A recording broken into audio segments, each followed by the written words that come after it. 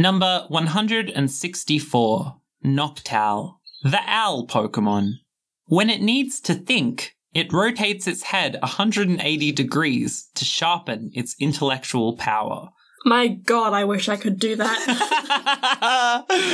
Oh. Both because it would look cool as hell and unnerve everyone around me, but also because just some days when I'm not thinking clearly at all, I would love to have that. It would be a useful ability to have. What are the biological mechanics behind that one? Like, yeah, it's like what is it, a ball and socket kind of deal? I mean, like, no, a lot of owls can do that with turning 180, but... Yeah, but not... like, continually always around, winding around and around. Yeah, but also, like, the Pokédex entry kind of states it as a given that rotating your head 180 degrees would sharpen your intellectual power. Yeah, most creatures, it would just kill it.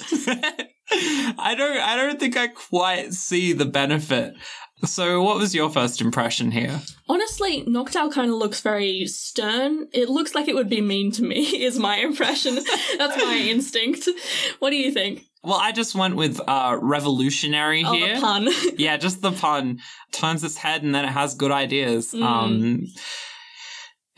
It's funny, you know, I like Noctowl, but now I'm looking at it in this context in the harsh light of day, which it doesn't appreciate. No, it doesn't. Not much here, is there? I like that it has some, like, psychic stuff going on, like, because it's, like, a wise owl. Fun fact, there are a lot of really smart birds. I don't know why owls are the wise one. They're not that smart a bird. They're really just predators, you know. They ain't all that. But you know what?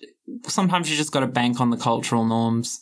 And that's what Noctowl is doing. Yeah, I think it's their association with, who was it? Athena? Right. Okay, yeah, that makes sense. But I don't know what caused that association in the first place, and I can't really ask anyone who was around at the time. So.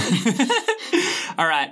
I was going to give this one a 3.5 out of 5. I'm knocking that down to a 3 out of 5. Oof. Sorry, Noctowl. I'm going to give you 2.5 out of 5. And that gets us to a cool 5.5 out of 10. Bye-bye, Noctowl. Basic bitch. Next!